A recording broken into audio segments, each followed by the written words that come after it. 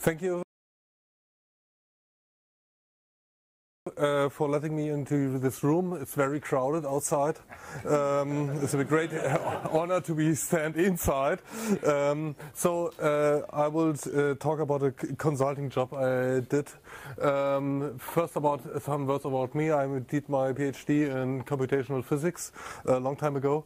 Was involved in projects like Minix for 68K, the mathematics library for Linux. I did the high precision maths. Perl Python porting to the Psion 5, flight gears, flight simulator, did some contributions, and I'm a maintainer for the MSKT util. It's Active Directory Kerberos integration tool.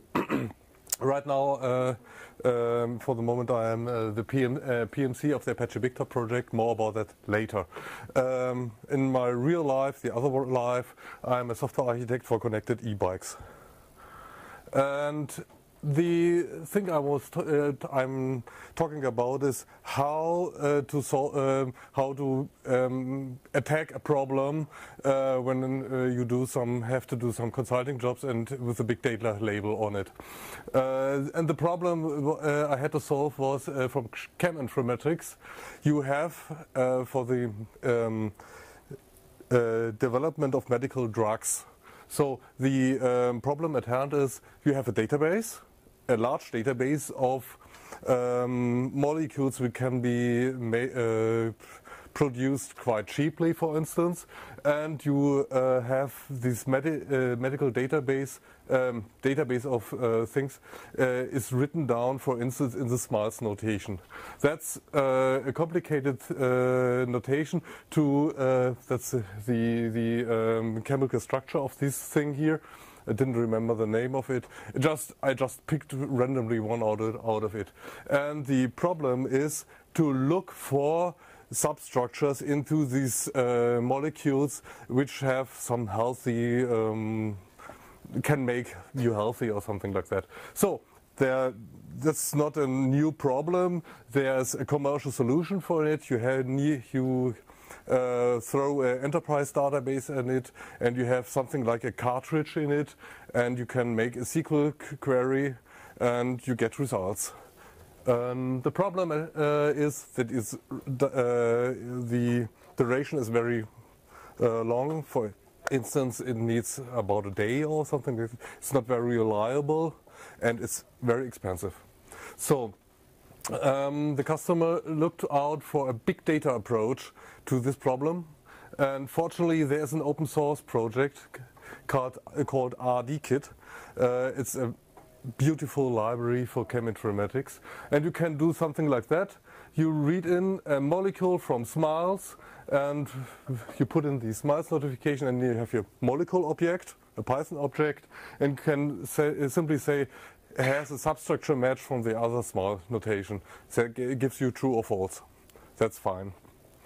And okay, so that's always the same thing. We have the ingredients, a time-consuming job. We have a large data set, and make it fast. So, and we have the environment we wanted to use is a big data cluster or an HPC cluster. We have both. So what can we do? So now about talking how not to scale out. You can simply benchmark it and see that the reading in of the SMILES notation and constructing the molecule object is the most time-consuming thing in this whole problem. And okay, we can simply read it in one time, and dumping the serializing the molecules is called pickling in C in Python. So you can dump it to a file, as though you do not have to reconstruct all the molecules at any time. So that's a huge gain in runtime, but it does not scale anything. It's we are looking out for scale. So in order to make the program faster, throwing more machines in it. So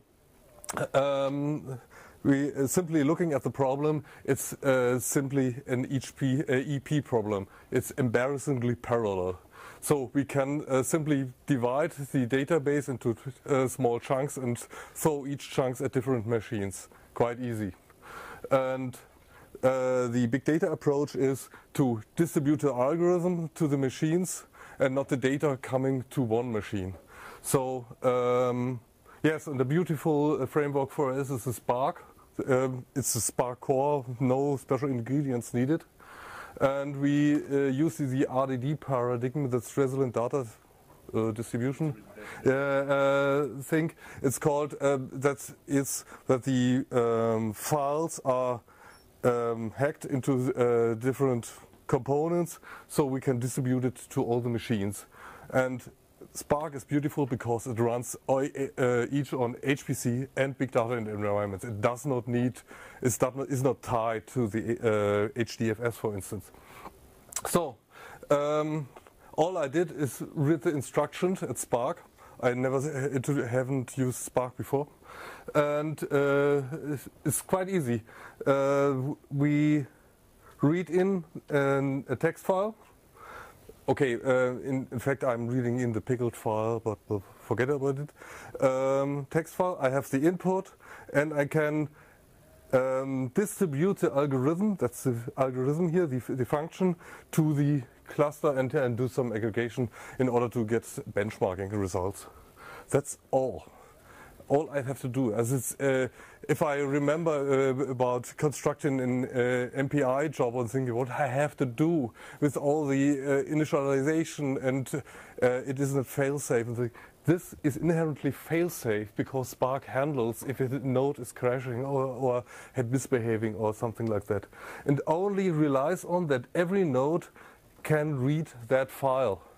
So if I have some kind of shared file system, I can distribute it and run it in the environment. So HPC mode is quite straightforward.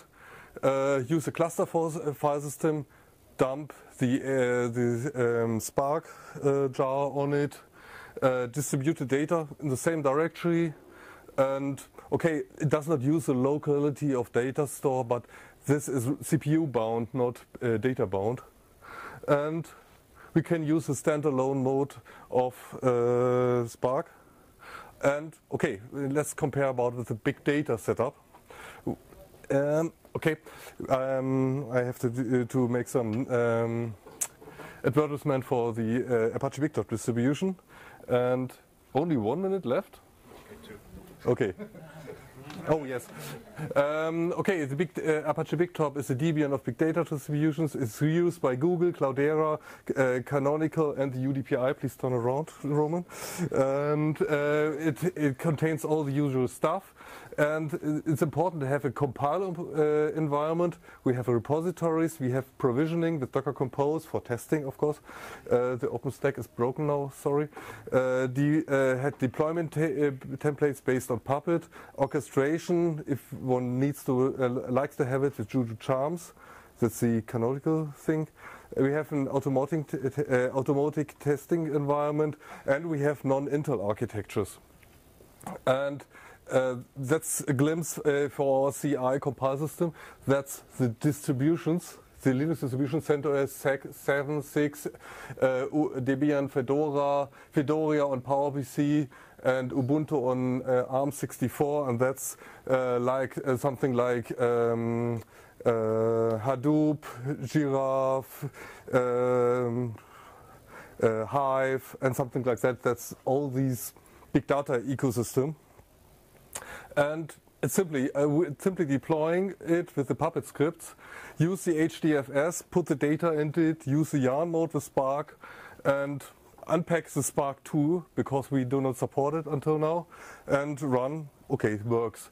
Preview of Bigtop 1.2 is we will have Spark 2, but unfortunately it's not finished until now, and we need more help. Please join us at bigtop.apache.org. So let me conclude. The problem runs much better on the HPC environment because it's compute intensive, not data pipeline. That's simply because the big data environment is optimized for throughput, data throughput, not for HPC runtime. So And the problem, it scales really well. It's over n. But unfortunately, if we have, that's the number of machines we put in, and we have some runtime, the total runtime I'm waiting for the job. That's the commercial solution because it's a fixed environment, and our n is, and that one is too much for the customer to pay. So we will have to investigate. Someone has to investigate where we can speed up it much better. Thanks. Thanks so much. Again, one question. Any questions? One question.